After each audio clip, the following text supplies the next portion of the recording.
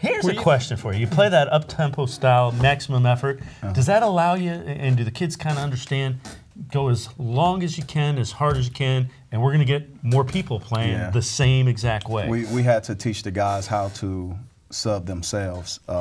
And if you play with an effort that gets you tired, the most unselfish thing you can do is sub yourself out. And we've gotten to that point in our culture where guys aren't afraid to sub themselves out because they know they have played so hard and they're going to go back in. So that's rewarding for guys to do, and it's very unselfish from teammate to teammate. From a win-loss perspective, my guess is you weren't surprised when you guys were voted 10th in the conference before the preseason. No, I wasn't surprised nor shocked. You know, those rankings and votes come from the media and obviously from the coaches in conference, but it's based off what you have returning. And you know, we were no one knew what we had, and still don't know until they really play up against us and start to scout us. But we've taught our guys how to look at the primary and secondary, meaning expectations. The primary expectations is what we expect of ourselves. Okay, so you get ranked number 10, and guess what? Look where you're at, 4th.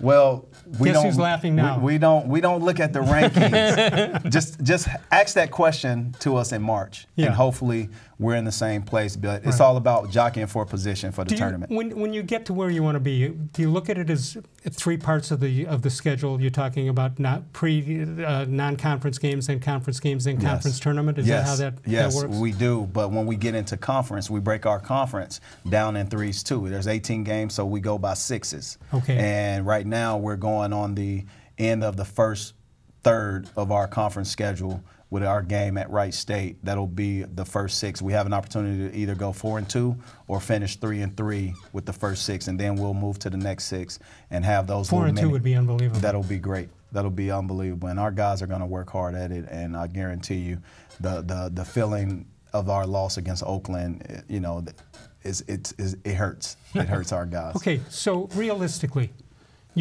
Cleveland State's had success. Kevin Mackey years, he had success. Gary Waters, there's success. A couple of others along the way, and then some not so successful things. What's realistic from your point of view? You coming in here, at what point will people take notice of Cleveland State again? Well, in my first year, and I told our guys this, it's not about quantity, it's quality. Producing a championship quality.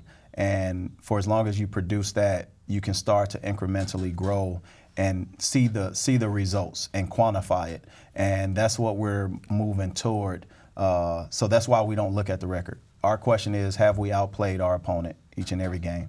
That's our biggest question, the first question we ask ourselves. And then we'll start looking at the percentages and the things that allows you to win. All right, so you got 3 road games coming up, and then you come back home. And by the way, it's the best ticket price in town. It's from an entertainment standpoint? It's a great ticket price. There's no doubt about it. But it's also a great experience. Right. And when you do come, and I encourage you guys to come out and support, but it's an unbelievable environment. You know, our team does a great job getting prepared and making it a fan-friendly environment. All right, so going down the row here after you've got a couple of road games, then you got 4 home games in a row. 23rd of January, Green Bay comes to town, then Milwaukee on the 25th. And on the 30th, it's IUPUI, and on February 1st, it'll be UIC. Yep. The initial conference, nothing but initials. I'll tell you one thing. It's a tough conference and a well-coached conference. These teams are prepared. I found myself looking down at Coach Campy. Man, you've been there for 36 years, and this is my first year, so I'm honored to share the sidelines with these coaches. I mean, think about it, and Dave, you know as well as anybody the coaches that have come out of this league. I mean, Bruce Pearl and Larry Farmer. Well, Brad Stevens was at Butler. That game you were talking about was a Brad Stevens coach game. Yes, some unbelievable coaches have come through here. And there's no doubt there's some unbelievable coaches still in this conference. And, you know, I'm happy to be here. Very